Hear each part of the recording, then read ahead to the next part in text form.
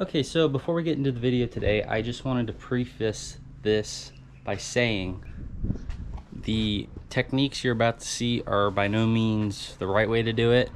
The right way to do it would be using a TIG welder and all that professional equipment, but I'm poor and I can't afford that professional equipment, so I got to work with what I have. And that's why I used my flux core welder, and I found flux core stainless steel wire. The results are decent. With more experience, I could probably get better results, but it's by no means as good as a TIG welder would result in. And on top of that, I'm also an unexperienced welder. So the results you're about to see are mediocre. So with that being said, let's get into the video. All right guys, so today we are starting working on the Subaru's new Catback exhaust system. So as you probably seen from the last drag racing video, the old Catback's already off. Make it easy for me to just start on it today. We're gonna get some stuff welded up. I'm gonna try to get the 3-inch section done, so from the downpipe back to the axle today, and then I'll do the rest another day. But without further ado, let's get into it. So what I got here so far is mainly I got this Vibrant Performance.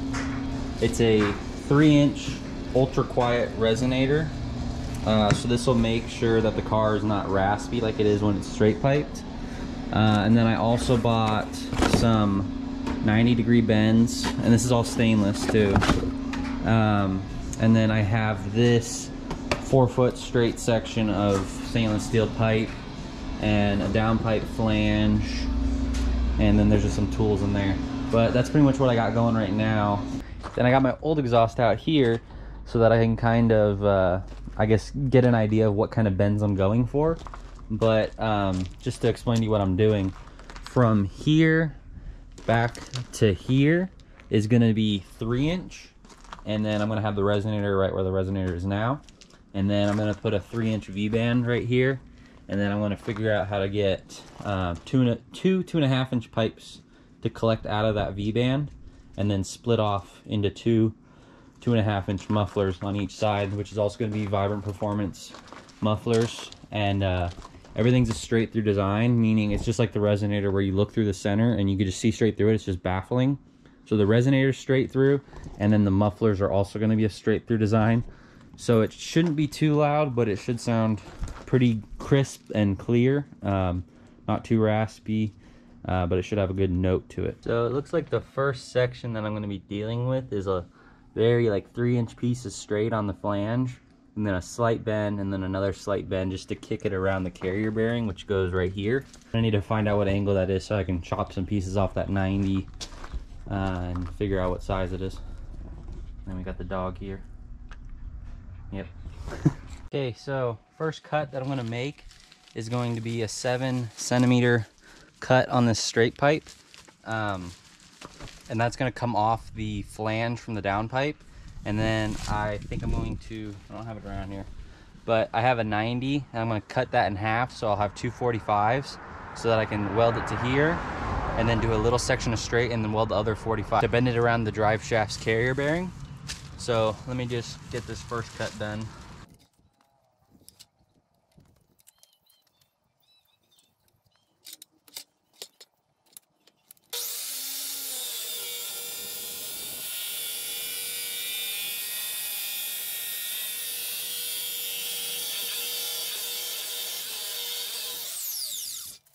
All right, so I got the weld, or I got the pipe cut. So this is gonna be the first weld I'm gonna do onto this flange. So I use these nuts right here to space the pipe up halfway up the flange, so that I can come back in later and weld the inside up too. So I got that there, and I just need to make sure it's spaced around here because this is kind of oblong. So I got it tacked up. You can see in there that there's the 1/4-inch gap, so I can weld in the inside too. And then I got my 4 tacks around the edges. It's nothing pretty, but if it doesn't leak, that's all it needs. And I got some good penetration in there too, so. All right, so ignore the welds because they're terrible, but that flange was hard to weld thin steel onto without it blowing through. But there's that. I'm gonna clean up those welds, grind them down. I welded on the inside, but they're really bad too, so I'm gonna grind those down so there's no turbulence. But that comes out just like that. Okay, and then hopefully I can show you this. But I took one of those 90s that I had and I cut it in half, so I have two 45s now. And the pipe needs to route down the driver's side of the drive shaft. So if I put this half of the 45, or this 45 right here, and this one right here, you could see that when the pipe comes straight, it would still hit the carrier bearing right there. But if I put like a 2 or 3 inch spacer here, it'll get this in the right spot to just route right down where it's supposed to go to the resonator and stuff. So right now I'm just gonna take a measurement of what exactly length I need, and then I'll cut that piece, weld it to here, and then weld it together, and then I'll be ready to put however much straight I need to put where the resonator needs to go, and then we can keep going from there. All right, so this is what we got so far. I kind of overestimated my welding capabilities, so the welds ain't too pretty, so I'm gonna have to do a lot of grinding and stuff to get it looking okay. But you know how they say, grinding paint makes me the welder I ain't, so we're just gonna do that. But now I can get to figure out how much straight section I need after this bend to get to the next bend. So I'm gonna go back down there to the car, measure it up, cut a piece of straight out, and start welding it together.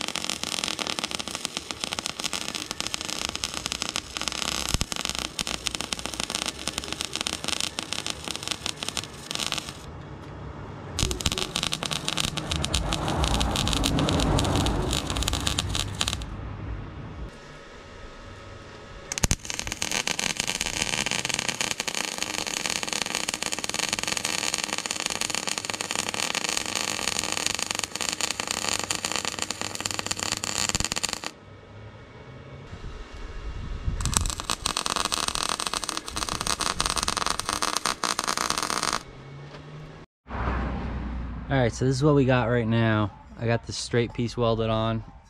Now we need to go back underneath the car, bolt this back up again, and then figure out what angle the 45 needs to be at so that we could weld it onto the end and then finish up the rest of that stuff from there. Okay, so there's what we got so far. It's not, I mean, the welds are ugly, but we can fix that. Other than that, it's not too bad. And then let me grab one bend. Not bad. So let me switch hands so you guys can see. So with that 90 on there, you can see that it's gonna come out straight back. Maybe angled a little up, but let's see. That should work. It goes around the carrier bearing. There's enough room. High to low, not too low. And then I need to run it probably 4-inch pipe into the resonator, which is gonna sit right there. So I'm gonna mark this up and then pull it out and weld it. All right, so here's what we got. I just tacked it up a little bit so that I can, because I may need to like grind it flat so that it goes actually straight back. I think it has a few degrees too much angle. So I'm gonna go back down there and check it, as well as measure to see how much more straight I need to go into the resonator. All right, so the piece that needs to go into the resonator needs to be 16.2 centimeters. So I marked it, and now I'm gonna cut it.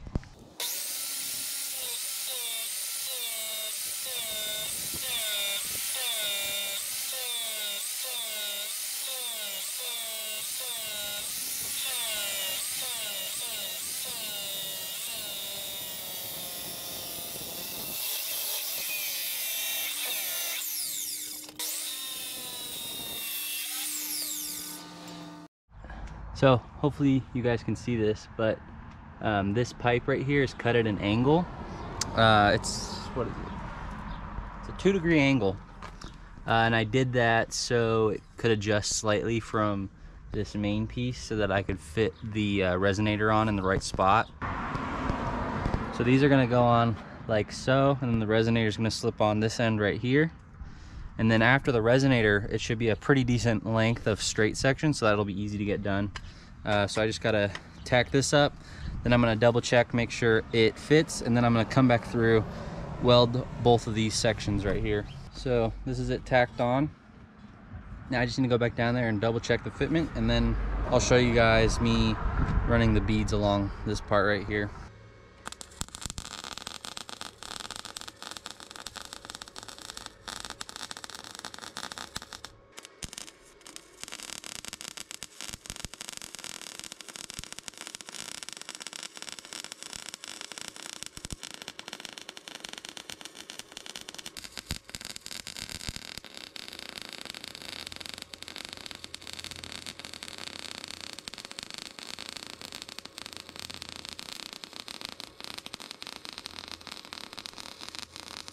As you can see, it comes off and now it's straight, and I'll put the resonator on, and then I'm going to see how much extra length I need to go through here, because the exhaust is going to come right here, curve, and then I'm going to put my collector right here, I believe. Okay, so I took a break for a second from filming to figure out my welding, because I'm not going to get you too close, but those ones don't look too good, and I needed to figure out how to weld it to where it looks good. So I did a little better on this one, and then this one's not too bad. I still need to clean it up, but it's a lot more consistent. It's not bumpy or anything, so it's not the most beautiful weld ever, but it's definitely better than those ones are, because those ones you can see where I like started and stopped and it didn't blend in very well. So as long as it doesn't leak, that's fine, but I'm more interested in the back section looking better, because that's going to be what you're able to see when you look at it from the back of the car. So I'm trying to get progressively better as I move back. But I got the resonator on, and this piece of straight section right here. Now when it's under the car, I'm going to have to put like a 45 right here, and then have a little piece of straight, and then another 45. Okay, so I went and test fitted this again underneath the car, and it kind of routes pretty close to the drive shaft right here. And then where the drive shaft connects to the differential, it's even closer. So there's room like underneath the car, and like the heat shield kind of kicks off to the side, because that's what the stock exhaust does. So I'm just going to cut it right here, and then add like maybe a 20-degree bend into it to just kick this straight section out a little bit that way. And then I can just weld this piece back on, and then do what I just said I was going to do before, just with an extra bend right in there.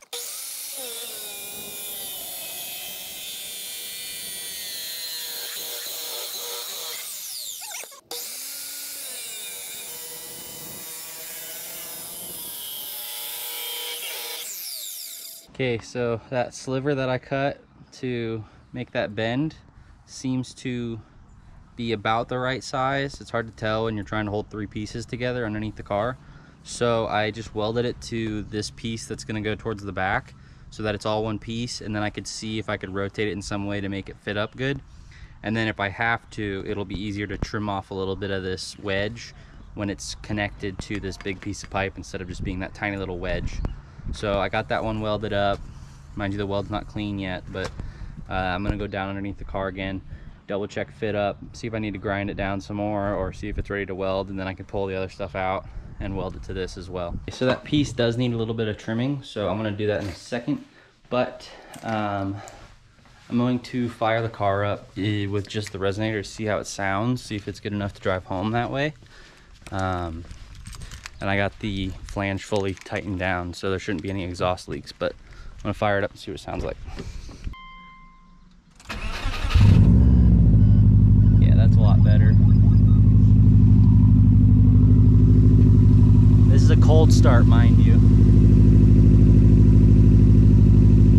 I'm gonna check for some exhaust leaks. Okay, so it's a little warm now. Let's go to a little rev, see what it sounds like.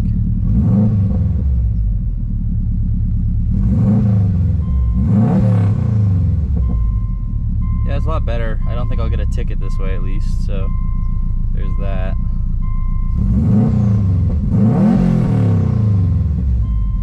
Not bad.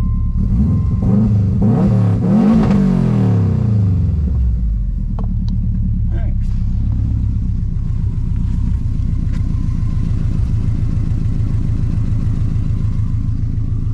Okay, so that's gonna be it for part 1 of the exhaust video.